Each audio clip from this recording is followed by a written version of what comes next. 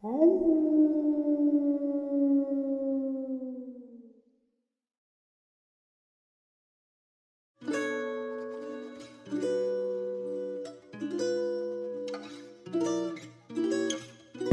everyone, and welcome back to another multi-level Monday. Today we're going to be talking about Beautycounter.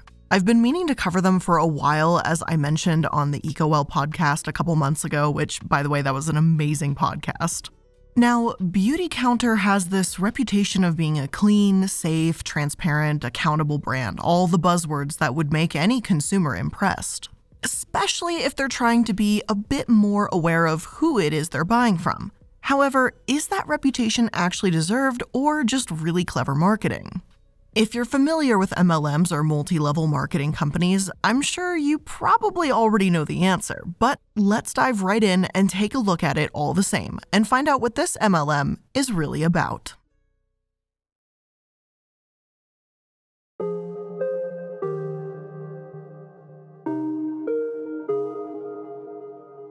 Now, while some sources say Beautycounter was founded in 2013, others say it was founded in 2011. Either way, Greg Renfrew's story is essentially the same.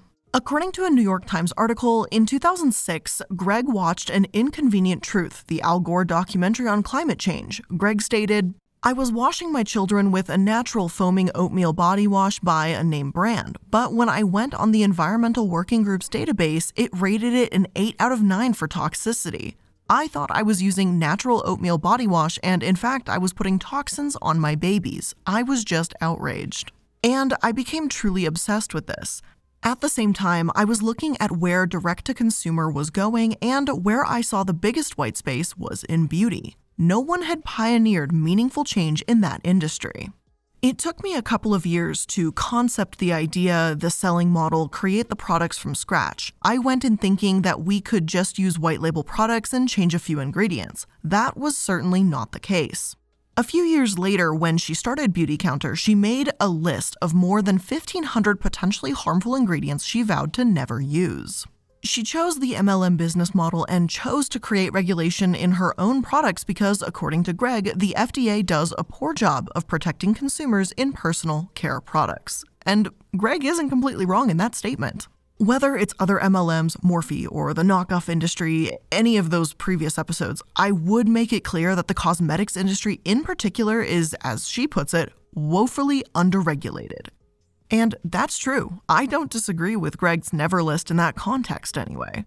There are absolutely certain ingredients out there that I won't use when I'm working on making my own soaps or candles. For example, there's certain micas and oils that just aren't sustainable to use and take advantage of child labor and a whole host of other issues. However, Greg loses so much credibility when she chooses an MLM business model for her business. According to her, "We are creating economic opportunity for women where they have the opportunity to sell a product that they believe in and get paid on the sale of that product. We pay our consultants on the sale of products, and they are also able to build a team to monetize other people's time, but they only get paid a very small amount on their team." And Greg isn't a fool. She's worked for some incredibly well-known higher-ups out there, such as Martha Stewart and Susie Hilfiger. She isn't someone that was perhaps manipulated into an MLM when they were younger, grew up thinking it was a good business model, and then started one of their own in the later years. She specifically sought out and chose this MLM model because of her own misguided belief that she was creating an economic opportunity for women. Right. In a video interview with Entrepreneur, she words this differently though, and says that the reason she now has over 40,000 distributors and counting is because she believes that's how you start a movement, through people. Whether it's bloggers, friends, or influencers, Greg says that people are listening to each other rather than stores. And I don't disagree with that sentiment either. I'm more likely to buy something that's suggested to me from someone I trust and whose opinion I value. It's not all that odd that Greg uses different answers between these two interviews. They can both be true, but the reason I want to emphasize this point is to make it abundantly clear that Greg chose this business model. Even with all the evidence out there that MLMs failed the distributors, she picked it. Personally, that makes me question her business integrity, but that is, of course, my opinion. Let's continue. Not only does Beautycounter claim to grant financial freedom, but their distributors make remarks about how this is a replacement for a corporate income or how they can retire from their career to be at Beautycounter. And for me, that instantly shoots up every red flag. Now, as a side note, I do think it's really disgusting that distributors are seemingly encouraged to hate on people with 9-to-5 jobs. I don't think the problem is any one seller, but in general the MLM culture and language that these higher-ups tend to use. There is nothing wrong with having a 9-to-5. There's nothing wrong with working for a corporation, and there's nothing wrong with wanting that stability to put food on the table for yourself or for your family. And if you hate that kind of lifestyle, yeah, it can absolutely be draining, but gig work absolutely has its own downsides too. Now, we will revisit that a little bit later on when we took a look at their income disclosures, but for now, I'm already incredibly skeptical of Greg's true intent here. There may be some success stories at Beautycounter, yes, but for Greg to say that she started this business to provide an opportunity for women feels misleading.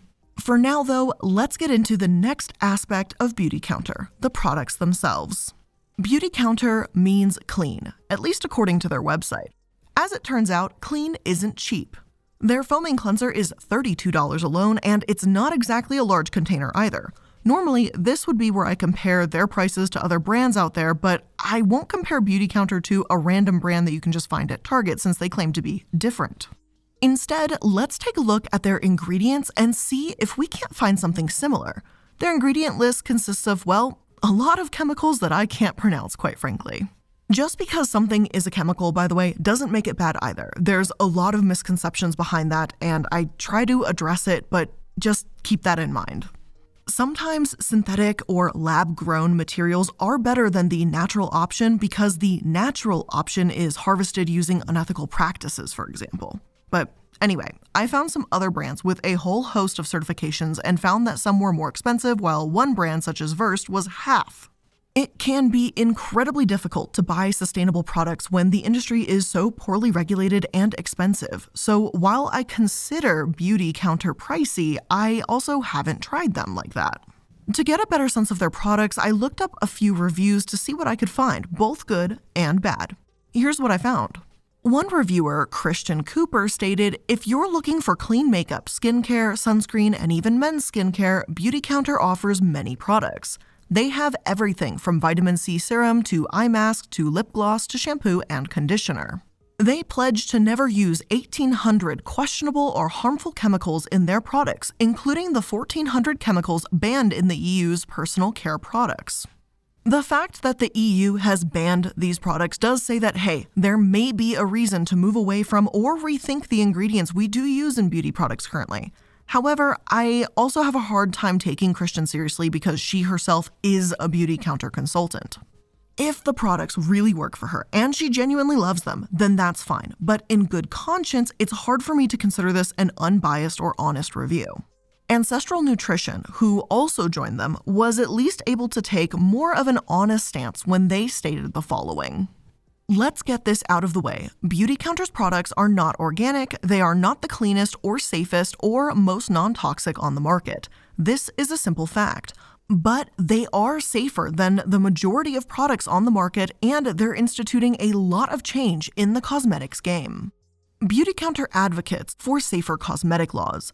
Quite literally, they lobby for safer skincare, and even though I still can't call Ancestral Nutrition unbiased, at least they aren't just ranting and raving about how wonderful Beautycounter is, because even they have had some complaints about the products, and I do appreciate that balance. Another reviewer, The Healthy Maven, says they were initially very skeptical of Beautycounter. However, they believe the products are decent quality and the company, in their words, goes beyond offering more natural products to consumers. They're lobbying in Washington to get certain ingredients banned from our conventional skincare beauty products and are trying to increase regulation. Again, we'll get into the clean aspect more, but for now, let's focus on what the reviewers specifically state. The Healthy Maven also said under the cons section that they are not the most natural. Some consultants discuss this, others do not. Beautycounter may be cleaner, but they are not chemical-free. They use quite a few synthetics in their products, but ones that are shown to have little to no impact on the body. My biggest complaint is that I'll find a comparable product to one I already use and the ingredients are twice as long as the one in the BC product. I believe they use more synthetics to increase the shelf life, which I understand, but personally prefer these products that use fewer and less synthetic ingredients. This is a really personal preference thing, but worth noting for this Beautycounter review. Based on my experience, only about 1/4 to 1/3 of the products compared or were better than other alternatives. There are just simply companies out there that are making better products and sometimes for much cheaper. Maybe it's because they're more focused on one or several products rather than a whole line of skincare and beyond, but I just wasn't overwhelmed by how amazing everything was. Funnily enough, Maven, whose name is actually Davida, also became a consultant after her experience, but she didn't last long. She said that one of the reasons she joined was simply to see what the process was like, and she does support their mission and some of their products. Her emphasis being on the sum. As for their reviews elsewhere, they only had 1 out of 5 stars on BBB, and there's only 7 reviews there in total to begin with. One review stated this: bought over $200 in product, didn't attempt to use until after 60 days. Trying to use up older skincare products at home first. I used the Rejuvenating Face Cleanser, the Rejuvenating Radiance Serum, and the Rejuvenating Day Cream and the Rejuvenating Eye Cream 2 days in a row. Then I broke out in a red, dry, itchy rash all over my face and neck. I contacted Beautycounter by phone to get a refund. They would not give me any compensation whatsoever for the over $200 spent due to it being outside of 60 days. The party host never mentioned this deadline at the time of purchase. I even told her I wasn't going to use it right away, so how would I have known this? Another source, Business Insider, had one of their writers call Beautycounter the gold standard when it comes to clean beauty. Consumer Affairs was incredibly mixed on their products, but reviews were overall negative. One person said they had mold growing on top of their lip conditioner after only 2 weeks. An incredibly telling review said this: I purchased this Beautycounter shampoo for $25 for an 8.5 fluid ounce bottle and was notified by the company several weeks later that the product was being recalled due to contamination with Pseudomonas aeruginosa. Sorry for butchering that. This is an antibiotic-resistant bacteria that can cause disease in plants and animals, including humans. I had noticed my eye had become red and irritated about a week after using the shampoo, and the following week I had obvious infection in my bottom eyelid. After getting this email about the recall, I immediately informed the company of my condition and discarded the bottle, but not before culturing a small amount of the shampoo to confirm it was indeed contaminated. Note, I am a PhD scientist with a lab, thus I was able to confirm the presence of this gram-negative bacteria in my shampoo, see image attached. I received no response from the company for 4 weeks. And if this is true, that is a horrible look. I can't verify the validity of these claims, but there is seriously a photo of a petri dish attached to the review, and it's gross. I don't know why anyone would go so far as to buy a petri dish just to make their negative reviews seem more legitimate, so I am somewhat inclined to believe that this person is not bullshitting us in this review. Another more recent review stated this: I'm a pharmacist. I consider myself knowledgeable about lotions, creams, ointments, and the chemical properties of a wide variety of cosmetic products and the potential health effects of using such products. I bought a few lotions at a party after being hounded by a neighbor sales rep that was downlined by yet another neighbor rep. I would consider the natural and clean products anything other than natural and clean, but full of nauseating, headache-inducing fragrances and actually lack their intended efficacy. The body lotions smell terrible and lack any lasting effect after applied. The sales rep suggested that it would last longer if I bought the body oil too. Ha, that means that the oil lasts longer. The lipsticks are drying, the sunscreens lack efficacy. And the funny thing about this natural clean beauty line is the abundance of packaging polluting the landfill. A third review I found laughably bad was when one verified reviewer said that they told their consultant how much they disliked Beautycounter's products. The sunscreen didn't absorb, the tint rubbed off on everything it touched, the color of the tint was chalky, you kind of get the picture. This reviewer posts a screenshot where, after telling her consultant this, they replied with a whatever shrugging emoji, like real fucking professional, right? Here's what her review explains. I suppose she did not like my answer, but I did expect a professional response. When questioned about her response, she stated, "I truly don't know what to say. Clearly you've made up your mind, no point in me trying to change it." Had we had this conversation in person, I would have shrugged. There's no point in my sharing any additional info or trying to troubleshoot a product that you got so mad at you threw away instead of getting a free refund. Nice to know they have a return policy 5 days before the deadline for returns. If only their consultants were more professional, I would be willing to give them another try with other products, but the attitude I receive just isn't worth it. These distributors often talk about how they own their own business, and earlier we heard one say that it would replace a corporate position, but this is no way for a business to run, period. If a customer doesn't like a product for valid reasons, not just complaining for the sake of it, then you do what you have to do to make it right, whether that's a refund, store credit, a new product, apologize profusely, and move on. Shrugging hardly seems like what an actual business owner would do, or at least not one I'd like to interact with. However, despite all this bad press, another review site, Root and Revel, said they were safe, non-toxic, and had an A+ mission. So what's the truth? By this point, I've heard them called clean so many times that I really wanted to know, what is the reality here? And is Beautycounter, are they really as clean as they say, or do they have some dirty secrets they're hiding? But before we take a look at the reviews and what professionals are saying about Beautycounter, let's take a moment to thank today's sponsor.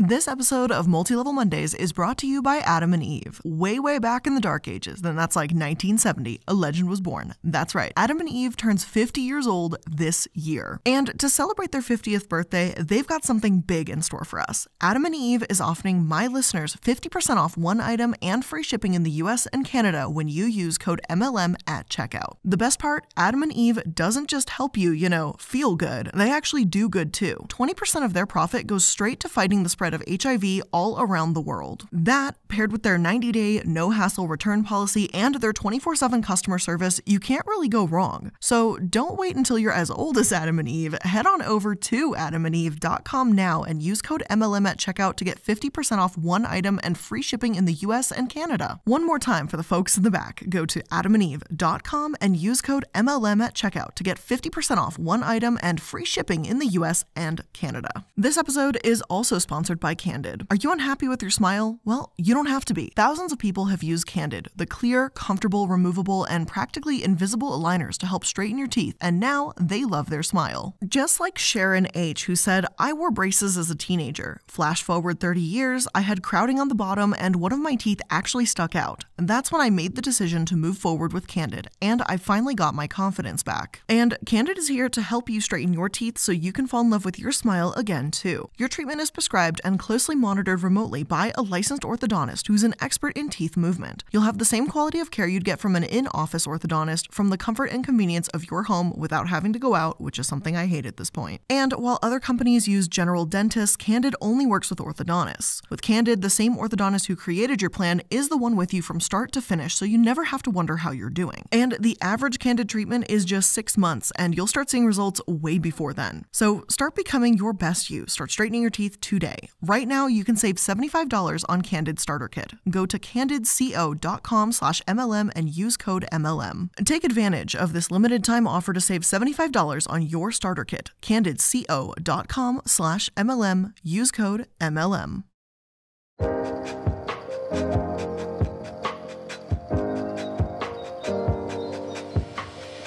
I found one of the most accurate reviews from the Derm Review. The Derm Review, a dermatology review, had both good and bad things to say about Beautycounter, which is something I obviously appreciate.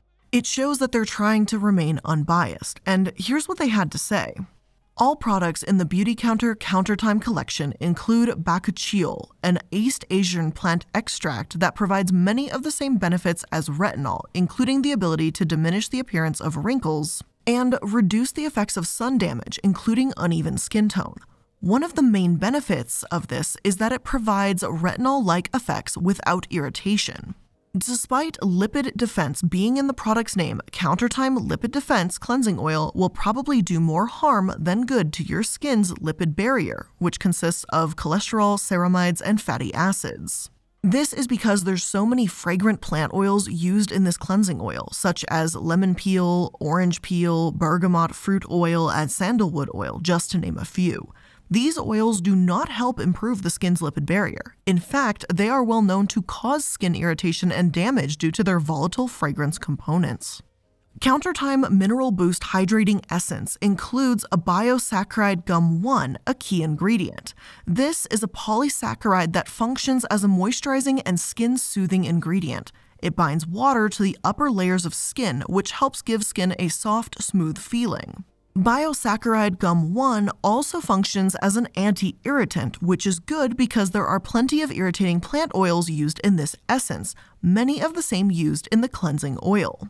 So if I'm to understand this correctly, basically, Beautycounter has anti-irritants in their product, which help combat the irritants that they put in their product, and they name products lipid defense, even though the oils in them don't actually defend your lipid barrier. That's at least what I took away from that, and that makes zero sense to me. Obviously, I'm not a dermatologist. I've got no idea what any of these chemicals do on their own, but the fact that a dermatology review website can't call them clean, or at least not nearly as clean as they claim to be, speaks volumes about who Beautycounter really is. And again, as I said, not every single one of their products has identical issues, but Derm Review does give them credit where credit is due. They say on their Countertime Tripeptide Radiance Serum, Beautycounter actually uses ingredients that do help repair the skin's lipid barrier. One they mention in particular is known as squalene. Funny, lipid defense doesn't seem to have this ingredient as of writing this, but okay. Beautycounter's antioxidant soft cream also apparently doesn't have many antioxidants at all. And their Countertime Supreme Cream may be beneficial for those with lines and wrinkles, but its ingredients are risky for those with acne. Their eye cream has beneficial effects as well, but as for their sunscreen, this is what Derm Review had to say about it. The Beautycounter sunscreen includes 19% zinc oxide as the active ingredient. Zinc oxide protects your skin by using physical UV filters to block or deflect UV light. The rest of the formula mostly consists of synthetic emollients. An emollient is simply a softener. Similar to the Beautycounter sunscreen, the Dew Skin Tinted Moisturizer contains zinc oxide as the active ingredient to provide broad-spectrum UV protection. The rest of the formula mostly consists of silicones and emollients. The majority of these emollients are synthetic, however, there are some natural emollients like beeswax or hydrogenated castor oil. There's a few others listed, as well as alternatives to Beautycounter on Derm Review, and if you want to take a look, they will obviously be available in my sources. Overall, at least based on this source, I don't think that Beautycounter uses provenly negative ingredients or extremely harmful ones, at least not to the extent we've seen from other MLM brands such as Unique or Rodin & Fields, yet they aren't as revolutionary as they try to be. There's also the matter of actually defining the word clean in the first place. Since there's no legal definition for a word clean in the business sense, the company itself defines these terms and regulations on its own. Make no mistake, this is one hell of a task, not just for Beautycounter, but for anyone advocating for clean beauty. According to Forbes, consumers, particularly those experienced in the wellness category, will not tolerate a fake, and they've got enough social media outlets to bring one down. So Beautycounter, as well as Sephora, L'Oreal, and others, are tasked with having to prove themselves. The best way to do that may be by helping consumers make better decisions, rather than dictating what is right for them. A brand can do well selling small amounts of hard-to-find products to an expanding customer base. The tall order is maintaining exclusivity of product and authenticity in an industry that is flourishing. Contributing to the clean beauty credibility challenge is that it's not of a category of its own. It contributes to a growing 1.1 trillion global market for wellness-based beauty, personal care, and anti-aging goods and services, according to the Global Wellness Institute. Another key challenge of the clean beauty movement is the Food and Drug Administration is not empowered to regulate the beauty industry beyond color additives. It's up to individual companies to ensure their products are safe. As a result, clean beauty is heavily promoted by social media influencers and celebrities, not scientists, doctors, and government agencies. Beautycounter seemingly helps with their cause with this never list. Rather than having to Google every single harmful product out there, consumers can know, hey, at least 1,000 plus potentially harmful ingredients won't be in these products. Refinery29 also has an article out about how Beautycounter has thrown their full support behind the Personal Care Product Safety Act that aims to promote transparency in the industry and give the FDA more authority in cosmetics. Beautycounter has even become more transparent over the years themselves as well. One source called I Read Labels For You gave their own experience with this and stated the following. In 2015, Beautycounter makeup and skincare company published a bold claim on their blog. The only way to be sure that your color cosmetics have undetectable or extremely low levels of heavy metals is to use Beautycounter. Naturally, I requested their test reports, but they responded that I would have to sign a very restrictive non-disclosure agreement first. In other words, they wanted me to agree to not tell my readers about what I learned or even that I talked about that with them. That made no sense to me because my mission is to inform you so you can make informed decisions. So I kept corresponding with the company till March 2017, but to no avail. I finally gave up. In 2021, they published their test reports on their website. Additionally, they removed the claim I mentioned before. Instead, now they say they do their best to keep heavy metals undetectable but always within health protective company standards. Ultimately, I applaud them for becoming more transparent, but I still have some questions though. Why did they post test results for only 10 products, and why these 10? However, it is a great start. Moreover, I completely understand that the difficulty of full disclosure for all products and their batches. So now I know that they test for heavy metals and the results are well below Canadian and European limits. The US has only guidance, not enforced limits for lead and mercury. The website continues to explain that there are more pros than cons for Beautycounter. What concerns this writer is that they use synthetic colorants, and that most plant extracts and oils are not organic. Phenoxyethanol, according to this source, is a middle-of-the-road preservative that Beautycounter uses. It's not the worst out there, but they could be doing even better. I Read Labels writer Irina also adds this. Beautycounter uses some petroleum-based synthetic colorants which can be contaminated with traces of heavy metals and petroleum contaminants. As compared to mineral pigments, some synthetic colorants have higher limits for lead, arsenic, and mercury. Last, I wish Beautycounter makeup and skincare used more organic plant oils and extracts to reduce our exposure to pesticides and GMOs. However, as Irina stated, there are some positives here. Their packaging is supposedly sustainable, they use ethical mica, and they disclose their natural fragrance ingredients according to European law. Not to mention, the whole third-party testing part is accurate, and while they don't have a ton of tests available, there are some that you can view on their website. Their recent tests done in January 2020 were done by Microquality Labs Inc., which at a first glance doesn't have any affiliation with Beautycounter, which is a good thing. Honestly, my biggest problem isn't necessarily Beautycounter's ingredients. I do think that they're doing a fantastic thing by advocating for these law changes. I agree the regulation in cosmetics is abysmal and the laws are outdated. Even if their products may not be as quite deserving of the hype they get, I won't pretend that this isn't a step in the right direction. Beautycounter's biggest problems, in my personal opinion, don't stem from their ingredients alone, but from the claims they make as an MLM and their shady behaviors in direct selling. Their frustrating consultants and income claims wouldn't be such a massive problem. Hell, these issues may not even have to exist if they weren't even using an MLM model to begin with.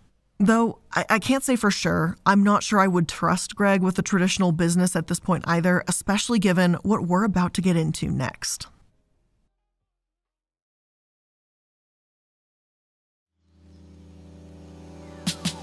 We're going to start off these claims with one about the beauty industry that Beautycounter has faced some backlash from. This isn't incredibly controversial or particularly awful, but it is a worrying sign. In essence, Lindsay Dahl, their vice president of social and environmental responsibility, and Beautycounter have put down the cosmetic industry in favor of making themselves look better. Rather than using black and white facts about the cosmetic industry, though, they've exaggerated claims and made up things that are sort of worse than what they are. And it looks like they did it with the intention to make Beautycounter seem like a safe haven in a dangerous world. The article that calls her out on this not only mentions Beautycounter, but Goop as well, so you know there's going to be some eye-roll-worthy statements here if Goop is involved. Beautycounter's website claims, over the past 2 decades, the European Union has banned close to 1,400 chemicals in the product formulas of personal care products and restricted the levels of over 250 more in such products. The United States has only partially banned 30 to date. Take a few seconds and let that sink in. What would you assume reading that? I mean, that sounds pretty awful, right? Even when I heard that, I was pretty disappointed in the US, and the US standards and the FDA are not very high, so I was kind of not shocked. I was like, wow, that's pretty bad. If someone just randomly told me that, I probably would assume, wow, we really are falling behind, like we dropped the ball and then some. But that's not entirely the case here. The EU has restricted or banned more ingredients from use in cosmetics than the US, but the comparison is misleading, says Linda Loritz, chief toxicologist at the Personal Care Products Council. The way their chemical regulation works, when things hit a certain list, they are banned in cosmetics. That doesn't mean they were ever used or ever considered or even appropriate for cosmetics, like industrial byproducts and jet fuel, Loritz says. That's why the number is so very, very high. Loritz says that while there are a few ingredients banned by the EU that have some limited use here in the US, most big cosmetic companies have international formulas so that they can be sold across markets and therefore do not have many differences. Now, technically, Beautycounter isn't wrong when they make these claims. Technically. But using these numbers as a justification for their own products is a little bit lopsided, to say the least. It really makes me question their other market tactics. Hell, I agree the cosmetic industry is under-regulated in the US, but the whole concept of a never list, if you're modeling it after the EU's list of changes of things in makeup anyway that aren't just gonna be there, like you're just like, hey, this thing's already not allowed and most formulas don't use it, but we're letting you know we're specifically not using it. And I admit, as someone who's definitely in my undergrad taken many marketing classes because it fascinated me, this is excellent marketing. Like, let's just be clear, this is just amazing marketing, that they could take something that is literally the standard anyway for international formulas and make it seem like they're different and special. It's actually incredible. But you also have to think that this should make you like raise a brow also, because this is just marketing to make you buy a product. That's the whole point of marketing. It's to make you purchase an item, a product, or a service. So just keep that in the back of your mind. Interestingly enough, when they were confronted with this, Beautycounter didn't really acknowledge their shady marketing. Here's what happened instead. Dahl acknowledges that ingredients on EU's list may not be regularly used in cosmetics. I don't think that diminishes or negates the fact that the EU and Canada pass stronger and more consumer-friendly pieces of legislation than the United States, she said. And Dahl, darling, can I say it? That was a bad pun. I'm sorry. I watched The Incredibles the other day. But anyway, darling, no one is arguing with you that the US needs better regulation. I'm just arguing that you shouldn't be using misleading numbers as a marketing gimmick. I know that Greg is ultimately responsible for this. She is the one that uses this as such a selling point in articles, and that is a little bit worrying to me, frankly. It's not a downright illegal claim or a lie, but it's getting into some murky, suspicious gray area. That's all I'm saying. Maybe you agree with these tactics, maybe not. But let's start looking at some more definitive black and white truths. Their income disclosure. And now, the finale. The income claims that the distributors make. This is by far what Beautycounter's biggest controversy is. After all, their founder says the whole reason she adopted this MLM model was to create job opportunities, so her employees should be getting paid extremely well, right?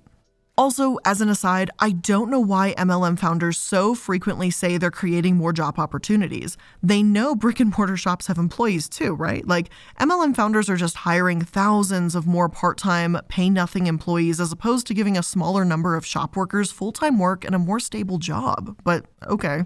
Now, let me make it perfectly clear that it's not just distributors making these claims. That would be bad enough, but it's actually the founder, Greg, herself. According to Truth in Advertising, Greg even took to targeting Spanish-speaking women during the pandemic, which is pretty similar to how Herbalife likes to take advantage of immigrants looking for a better life in the US. Their article states, Renfrew, the founder and CEO, claims that the company's business opportunity is generous. Here's how she spins it to a group of Spanish-speaking individuals. Quote, We help people make profit and earn much-needed income or just additional income that makes their life a little easier. There's nothing to apologize about having to earn an income. We all need to make money, and now, right now more than ever, people are hurting across the board, and you all have an opportunity to serve your community by offering them, even in COVID-19, a business opportunity that affords people to replace much-needed income in a time where so many people are losing their jobs and being furloughed." End quote. On another video conference call recorded on May 14th, Renfrew calls a group of bilingual women that this is the best moment to join Beautycounter and encourages them to target college students who have lost their jobs before saying, quote, "You are all perfectly capable of living in the United States of America where everything's in English and somehow you get through your days. Every single day driving your cars, going to the grocery store, feeding your families, putting them through school. So it's the same with our business. Don't use that as an impediment to be successful with us. We are working hard to support you in Spanish. We do have a lot of things that are in Spanish today, but don't let that be an excuse. Let that be your opportunity to serve your community." End quote. The Beautycounter CEO then tells these women that they have a responsibility to pitch the business opportunity to their communities to help families that need money to pay for the mortgage or school fees or need a significant income. And there are so many issues with this, it's almost hard to choose where to begin. First of all, the whole "don't let a language barrier be an excuse" mentality comes across as incredibly dismissive, rude, and generally nasty. Like, Greg is trying to sell them on a job, trying to get them to sign up, and that's her pitch. Secondly, she should not be making these claims unless every single one of the people she tells this to can actually manage to make a living wage. As many of you know, in an MLM, it simply doesn't work that way. You need a ton of people on the bottom in order to support the cash flow to the top. You know, like how a pyramid scheme does that kind of thing. Kind of weird how that works out every time. Anyway, that's just an odd observation. Well, let's go ahead and see if this random, quirky observation correlates with their income disclosure. According to Beautycounter's own numbers, the average monthly earning of a consultant is $46. That's it. A senior consultant makes $336 a month, which is still not enough to feed a family or put a child through school, as Greg has implied. Those two bottom titles make up over 90% of the company's distributors, and the next two tiers, 2.8% and 1.7% respectively, still don't make more than $1,091 a month on average. Sure, the top earners might make almost $1,700, but that's still not much better than an almost full-time minimum wage job. The only ones making an actual living at this are the directors, who in total make up about 3% of the whole company. Yet again, we see an MLM saying absolutely whatever they need to in order to lure people in, when the reality of the situation is you'll probably gain nothing or even lose money by playing this game. There's just something especially scummy about this coming directly from the founder's mouth, because she, of all people, knows what those real numbers are. Any respect they may have had for her for wanting to start an environmentally friendly business is completely shattered. And I mean, it's not to say it wasn't from the moment that I found out Beautycounter was an MLM, but I still try to be hopeful that, like, hey, maybe there's something semi-redeeming here, but nah, that one just kind of killed it. You scam your people. No mercy here. Truth in Advertising audited all these claims. If you want to see them, it'll obviously be in the sources, and seemingly because of their actions and reports, most of the examples have been taken down now. Some of these claims did read, "My girlfriend was making in 1 month how much it would take me 3 months to make working 40 hours a week. My driving force was join Beautycounter was to literally make $1,000 a month. That was my big vision goal and dream when I joined. I hit director with the company. I matched my salary just by doing posts. Literally, I had zero experience, never done an online business before, never sold anything except a killer latte before, and I turned this business into a 6-figure income.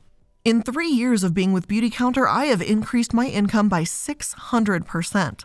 So right before I did this, I used to work for the government. I had a really nice cushy job, great benefits, but recently I've been able to replace that income, which makes me feel so proud of myself.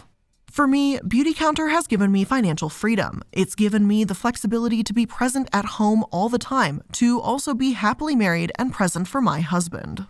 Frankly, whether these claims are true or not, it doesn't matter, because ultimately they're being used as sales pitches when this is not the reality of the vast majority of people's experiences. The Direct Selling Self-Regulatory Council also came out with a statement last year that read the following. Beautycounter noted its appreciation to the DSSRC's stated mission of monitoring marketing claims by direct selling companies and explained the company's commitment to conduct its business operations in compliance with applicable laws and regulations.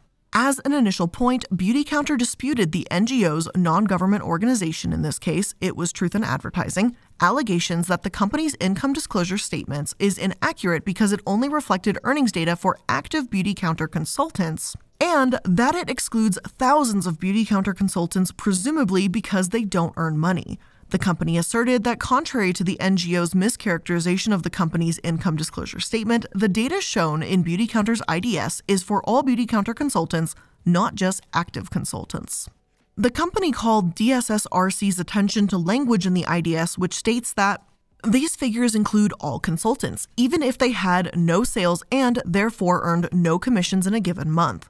The company stated that the NGO's presentation of this flawed position in an article on its website demonstrated that the NGO was disingenuous in its characterization of the truth and accuracy of the Beautycounter summary of consultant earnings. In other words, Beautycounter is justifying this because many of their consultants, they claim, just aren't active. Then why not release another income disclosure without those inactive numbers to show, hey, most distributors earn a ton of money? Because unless they have that evidence to back it up, I'm just not buying it. Beautycounter has begun opening brick and mortar shops up, and they've even collaborated with Sephora, which is ultimately disappointing. They've truly developed an air of legitimacy, and compared with many MLMs I've covered, their products do seem, at the very least, less harmful than what they could be. Not sure if that's much of a compliment, but hey, at least we're not talking about Rodin & Fields or Monat or any of those types of MLMs, but all in all, I still can't recommend them. There's other clean brands that do it better, and when clean doesn't even have a legal definition to begin with, it hardly matters how much Beautycounter shouts it to the rooftops. Their shady behavior as an MLM is naturally predatory, their misleading statements are questionable, and their CEO's attitude is infuriating. But hey, that is my opinion. But with all of that being said, that's where I'm going to end today's episode of Multi-Level Mondays. I hope you enjoyed it, and if you did, make sure to like, follow, and subscribe to make sure that you are staying up to date on all the latest episodes. And if you want to chat with me or connect with me outside of these episodes, make sure to go to the description box and click on my Linktree link. It'll have all sorts of available social medias like my Discord server, Twitter, Instagram, all that good stuff, and other projects that I'm involved in. So again, thank you all so much for making it to another episode of Multi-Level Mondays. Love you guys, and I'll see you in the next one. Bye!